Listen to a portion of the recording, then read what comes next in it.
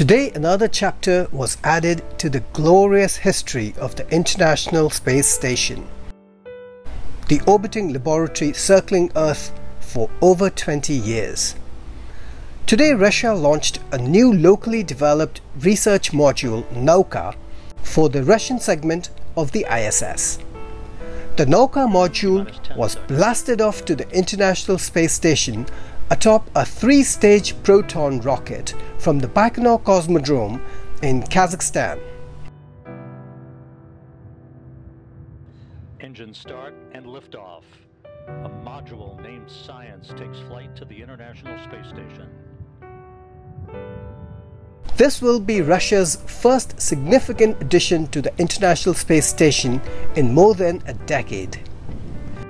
Nauka will complete 8 days in free flight to allow Russian flight controllers to evaluate its systems.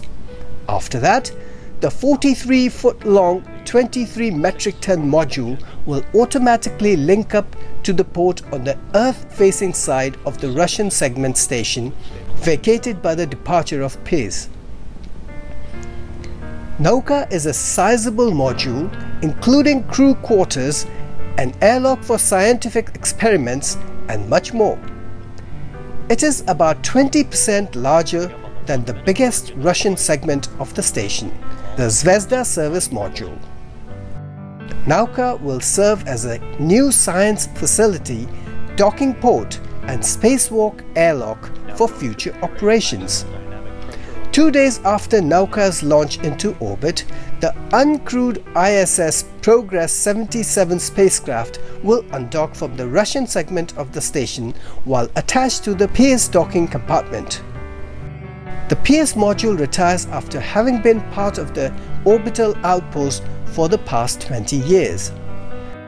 It was functioning as a docking port for Russian visiting spacecraft and an airlock for Russian spacewalks. A few hours after undocking, Progress's engines will fire in a deorbit maneuver to send the cargo craft and Pirs into a destructive re-entry in the Earth's atmosphere over the Pacific Ocean.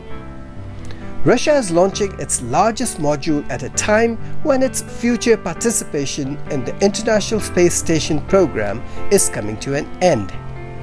The Russian space agency Roscosmos has officially announced it is pulling out of the International Space Station program in 2025. The decision was made due to safety concerns over the aging space station structure. Russia plans to build its own orbital service station but hasn't declared a timeline. For more than 20 years, astronauts have continuously lived and worked on the International Space Station, testing technologies, performing science, and developing the skills needed to explore farther from Earth. Thanks for watching.